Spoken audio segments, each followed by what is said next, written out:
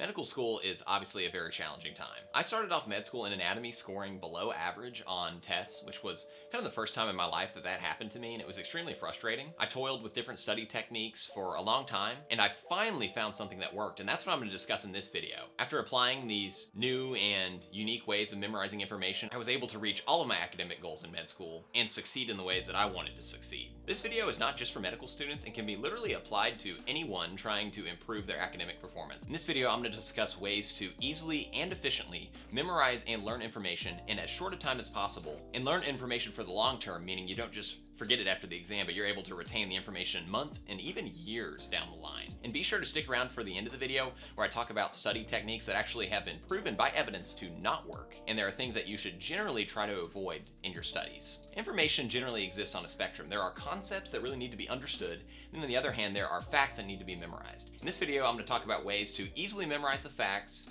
and I'm going to talk about effective ways to gain an understanding of important concepts. The techniques discussed in this video will help you effectively learn, master, and retain information for any and all exams. The first extremely important technique to implement is practice questions and active recall. When you're studying, you want your brain to actually have to do work and think rather than just passively reading or highlighting information.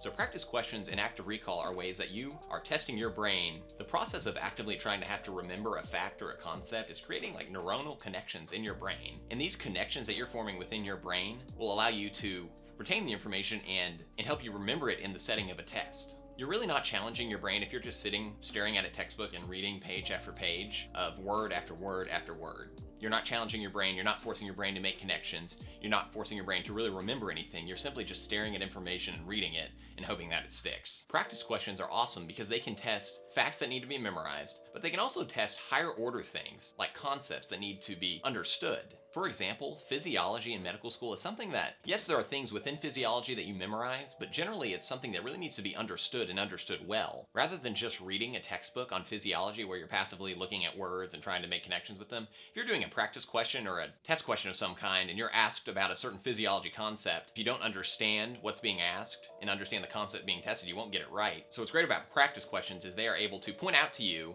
in the form of a wrong answer that you need to learn something better, and the great thing is you read the explanation of that question you got wrong and you understand it better. This is opposed to just reading a textbook where you're reading about a concept, but you're never testing your brain or testing yourself, so you don't really know if you understand it that well because you're not testing yourself. So again, practice questions are extremely effective and much better than just reading or passively highlighting or summarizing your notes. Practice questions are testing your ability to actually understand a concept. There are studies that have shown that the students that did more practice questions in preparing for step 1 had higher scores. The second extremely effective study technique is spaced repetition. Spaced repetition, like practice questions, also involve active recall, where you're literally asking your brain to remember a fact or piece of information. So you're testing your brain and putting your brain in uncomfortable positions to remember things. Spaced repetition in the form of flashcards is an extremely awesome way to memorize facts. They can be used for concepts, but generally I think concepts are better tested on test questions that can ask second or third order questions that are a little bit more complicated. But flashcards are great for like 1 or 2 word facts that you just need to memorize quickly. When I think of spaced repetition, I refer to something called the memory curve.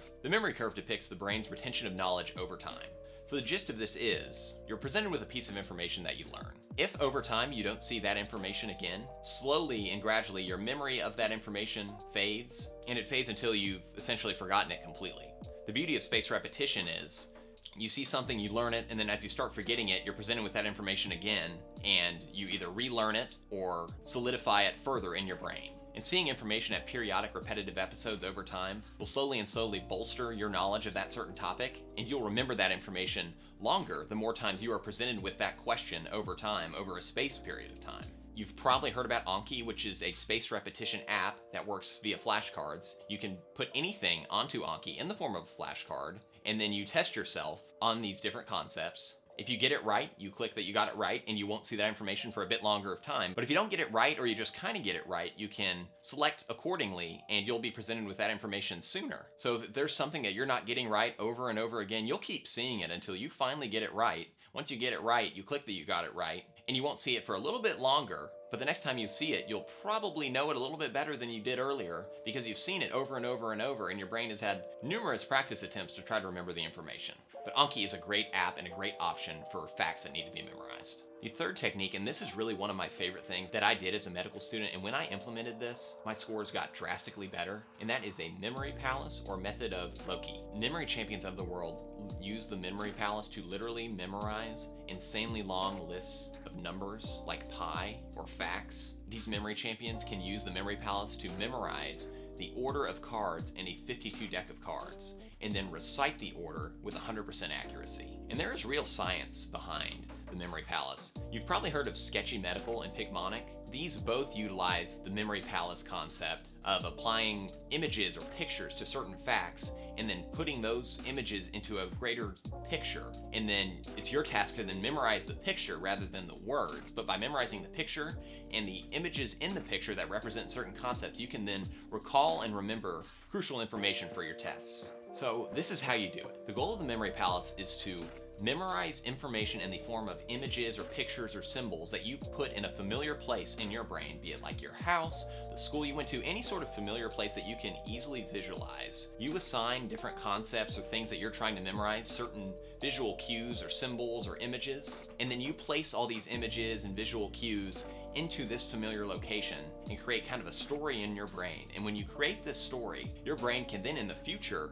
recall this information and recall these different images that you've assigned to certain concepts, and you can remember the concepts and recall them months and even years in the future for tests or whatever setting you're trying to remember something. You can recall this information. So here's an example. I used the memory palace to memorize the lung cancer chart in first aid, where you had to memorize different facts about the different types of lung cancer, being adenocarcinoma, small cell carcinoma, squamous cell carcinoma. I'm going to go through an example of how I remembered the facts for squamous cell carcinoma. And before I start, I'll say that I was able to memorize this information in like 30 minutes, and I have to this day still not forgotten the memory palace, and I can recall it with the snap of a finger. So I created a memory palace of my house to memorize the different types of lung cancer and the facts surrounding these different types of lung cancers. I assigned the living room to be my memory palace room for squamous cell carcinoma. So I created different images and symbols and put them into my living room, and everything in my living room was squamous cell carcinoma. My childhood bedroom was where I remembered the things for small cell carcinoma, and then the backyard deck is where I remembered everything for adenocarcinoma. So I was able to organize it by room. Here are a couple examples of things I applied to kind of memorize the facts of squamous cell carcinoma. So squamous cell carcinoma on microscopy is known for having keratin pearls, which are basically just like circular pink things on the staining, and they really just look like pink circles.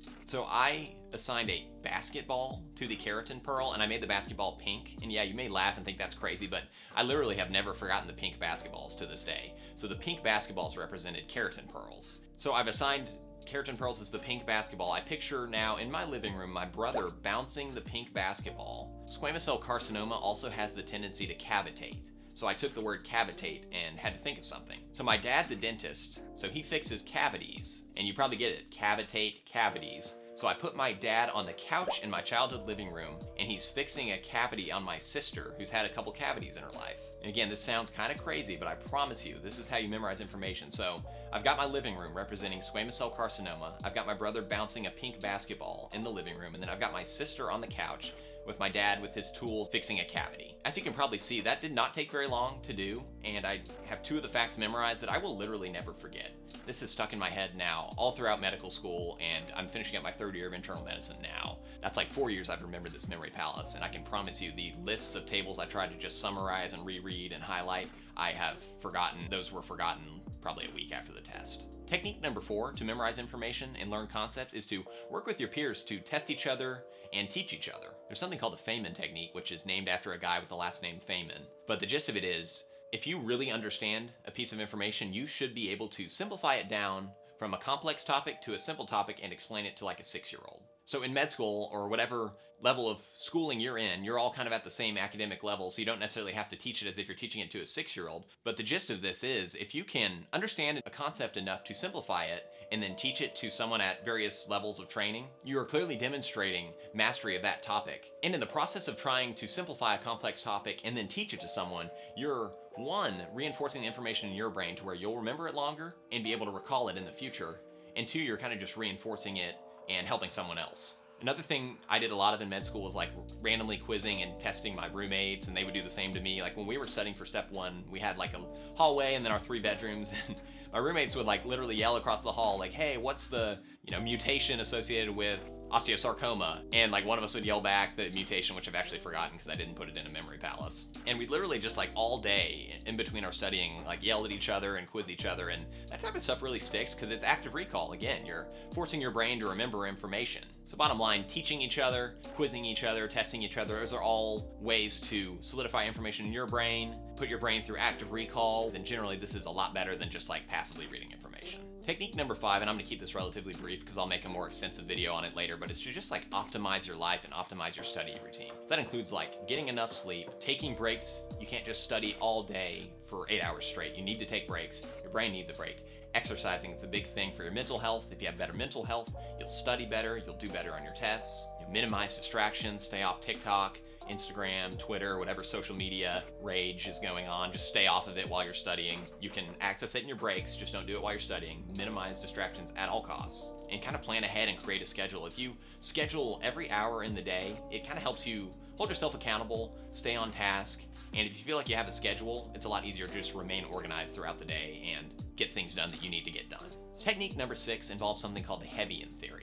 Summarize the Hebbian theory into one line, it's this: neurons that fire together, wire together. And what that means is the more that you can kind of intertwine the information or make connections within the information that you're studying to other concepts and intertwine these concepts, all this integration and higher order thinking that your brain is going through is creating neuronal connections that allow you to then recall the information in the future. So if you get a question on a certain topic, try to intertwine the concepts of that topic at a kind of second or third order level. Like think beyond just the question, relate that information to other information that you're studying, make connections, and you'll be amazed at how that really helps your brain remember information and recall it in the future. So here's an example. Like suppose you get a question on hypertrophic cardiomyopathy. So this is a med school or residency level question. This isn't necessarily college, pre-med, so I apologize to those of you that are watching that aren't med school or residency. But hypertrophic cardiomyopathy is an obstructive cardiomyopathy that leads to sudden cardiac death in athletes. Suppose you get a question about an athlete that has sudden cardiac death. They ask you what the disease is, you select hypertrophic cardiomyopathy. Don't necessarily stop there.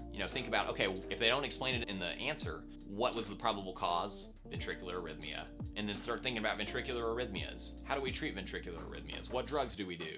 What drugs might we use in hypertrophic cardiomyopathy? What's the underlying issue in hypertrophic cardiomyopathy? Start thinking of all the things you can of hypertrophic cardiomyopathy. Try to make these connections to different things, make connections within the information, and you'll just really develop a much higher order level of thinking rather than just answering hypertrophic cardiomyopathy, most common cause of sudden cardiac death, and moving on. If you kind of go into those second or third orders of thinking and really try to make connections, you'll retain the information much better. I'm going to make a separate video for point number 7, but I want to briefly talk about the things that do not work as effectively when you study. And those techniques that don't work are passively reading, summarizing your notes, and highlighting. In my opinion, reading a textbook is a very old-fashioned and antiquated way to learn information. One, it's very passive, where you're literally just reading words on a page, trying to learn it, and it's very difficult to retain much of what you read, especially if you're reading lots of chapters at once. Yes, textbooks are awesome for reference, but in general, I don't think, and evidence has shown that passively reading from a textbook is not an effective way to challenge your brain and learn information. Highlighting, reading, and summarizing information has been shown to be low utility in studies. There's a paper by Dunlosky et al. Which basically says that reading, highlighting, summarizing your notes are, quote, low utility, meaning that they are not effective study techniques. Yes, they can work and have worked for people. That's what I did in college, and it got me by. And like I said in the beginning, it was really med school where it caught up with me until I changed my study habits. But in general, they're just not efficient ways to learn information. And in something like medical school where you're short on time, you need to find more efficient ways to learn information. Well, y'all, thank you so much for watching. I hope this video helps you going forward to kind of tinker with your study techniques a little bit, take out the things that aren't working for you, apply some or all of these concepts from this video. And I promise you, if you do this and really work on it, you should begin to see some academic improvement. This can again be applied to medical students, law students, really any sort of student at any level can apply these things to help memorize information, and it should be of great benefit. Thank you so much for watching, and I look forward to seeing y'all in the next video.